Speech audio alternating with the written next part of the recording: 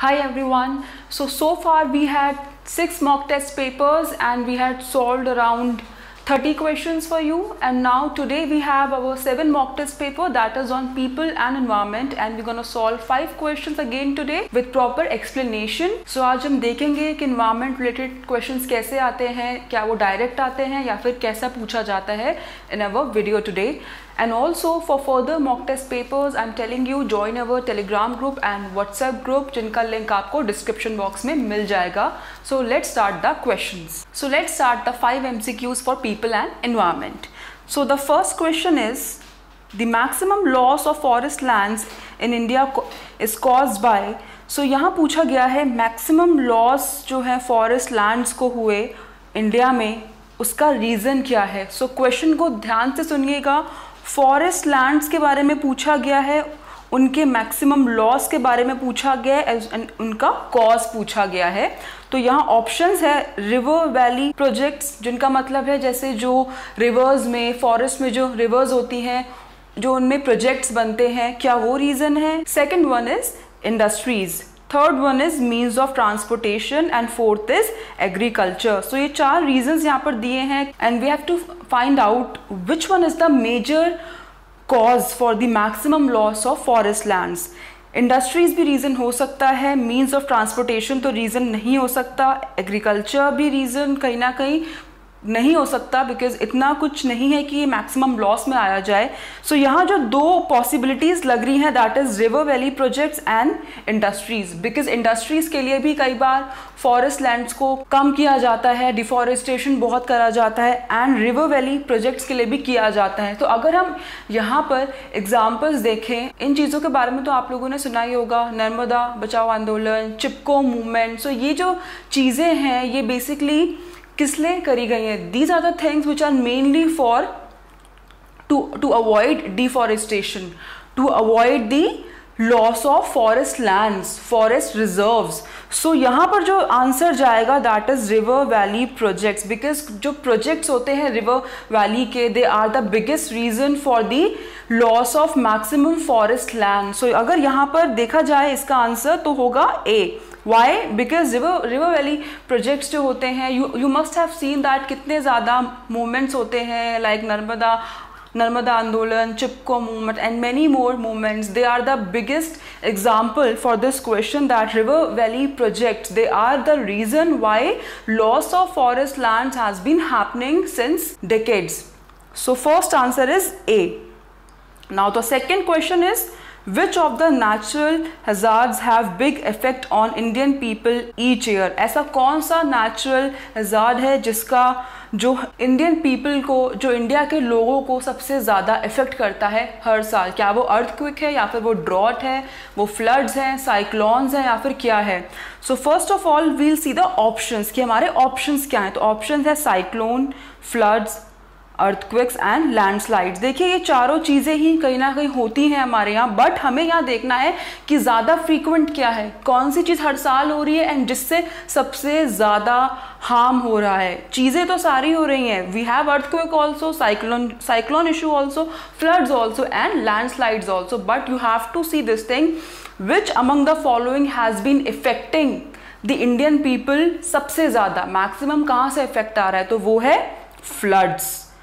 हमेशा क्वेश्चन को ध्यान से पढ़िएगा कि यहाँ पूछा गया है बिग इफेक्ट, सबसे ज़्यादा इफेक्ट किससे आ रहा है इंडियन पीपल में, तो इसका आंसर होगा फ्लड्स. सो यहाँ से इन 2 क्वेश्चन से हमें क्या समझ आया है, we have to study natural hazards and we have to study the question on forest very carefully. So the third question is which among the following is the major pollutant of the Indian coastal water. इन सारे options में से यहाँ पूछा गया है कौन सा वाला option is the major pollutant of the Indian coastal water. जो इंडियन कोस्टल वाटर है, जो कोस्टल का पानी है वहाँ जो इंडिया में, उसमें सबसे ज़्यादा पोल्यूटेंट इनमें से कौन सा ज़्यादा पाया जाता है, कौन सा पोल्यूटेंट सबसे ज़्यादा है उसमें. तो यहाँ ऑप्शंस हैं, first is oil spill, second is municipal sewage, third is industrial effluents, fourth is aerosol.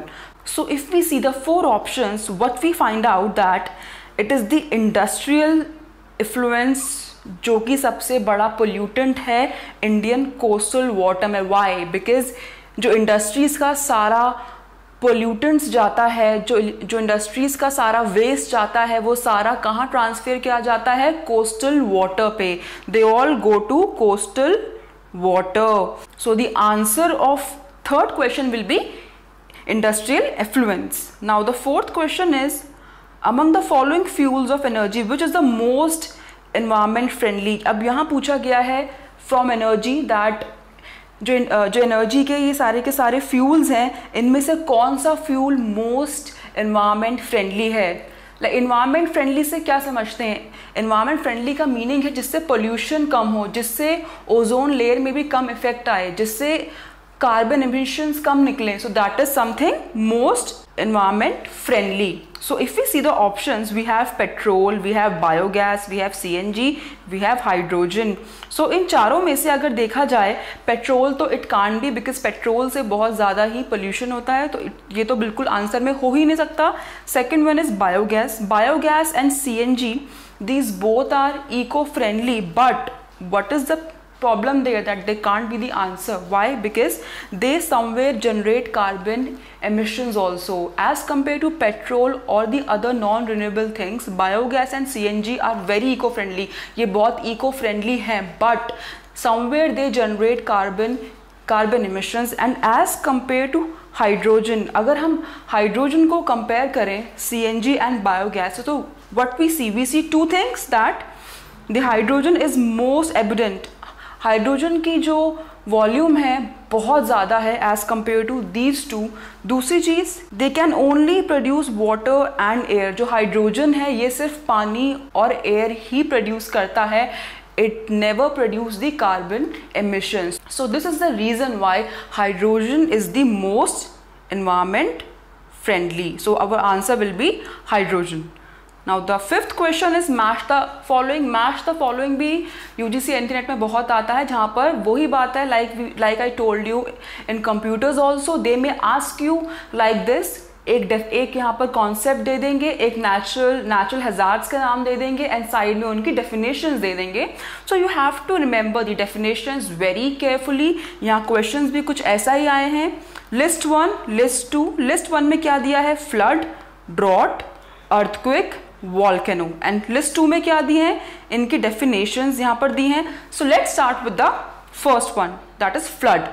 So flood का यहाँ पर अगर हम देखें डेफिनेशंस, तो what we C, first of all flood की बात हो रही है तो वाटर की बात ज़रूर होगी, बिकॉज फ्लड कैसे होता है? जहाँ पर पानी होगा, तो यहाँ पानी का यूज़ हुआ है. देखते हैं, lack of rainfall of sufficient duration, rainfall of sufficient duration.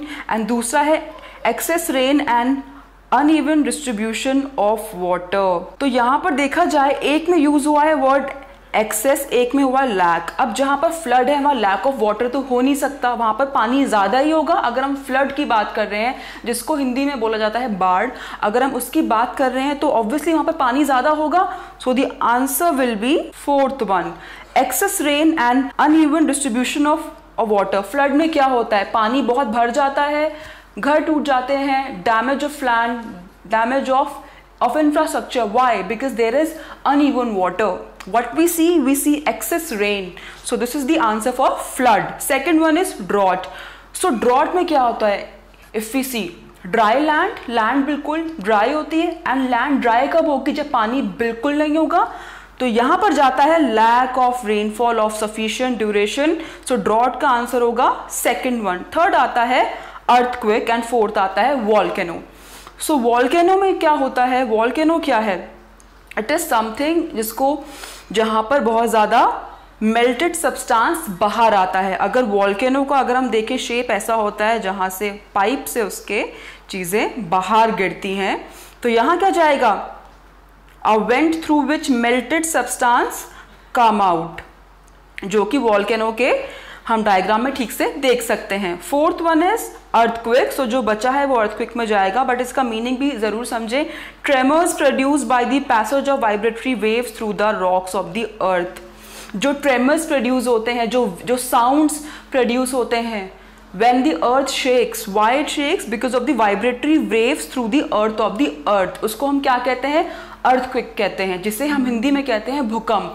So these are the match the following, that is you have to remember, because natural hazards like flood, drought, volcano and earthquake बहुत आते हैं exam में questions आपको बहुत मिलेंगे. Volcano से, earthquake से, जो इनके अंडर माइनर टर्म्स आते हैं वो भी आपको याद करने हैं. पाइप क्या होता है, कोन क्या होता है, फोकस क्या होता है, एपिसेंटर क्या होता है. You have to remember these things very carefully for your UGC NTA net exam. सो हमने आज के मॉक टेस्ट से क्या समझा? We have learn these things that natural hazards are very important like earthquake, volcano, drought, floods, landslides and everything. Secondly, we have learned that we have to study pollution and pollutants very carefully because pollutants से questions बहुत ज़्यादा आते हैं. Thirdly, we have to learn forest and soil because forest and soil से भी questions काफ़ी ज़्यादा आते हैं. उसके बाद हमने क्या पढ़ा है? We have learned that